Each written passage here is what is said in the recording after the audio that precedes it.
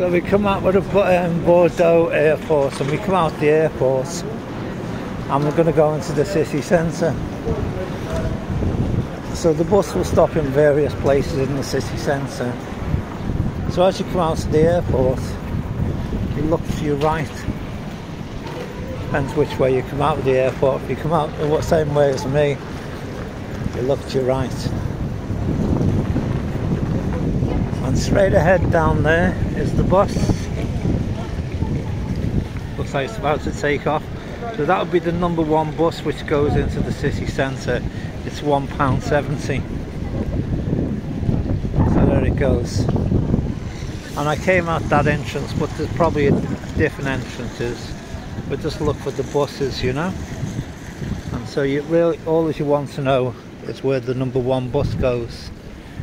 It takes about 45 minutes. There's also taxis if you want to get a taxi. It's a lot quicker, but probably a lot more expensive.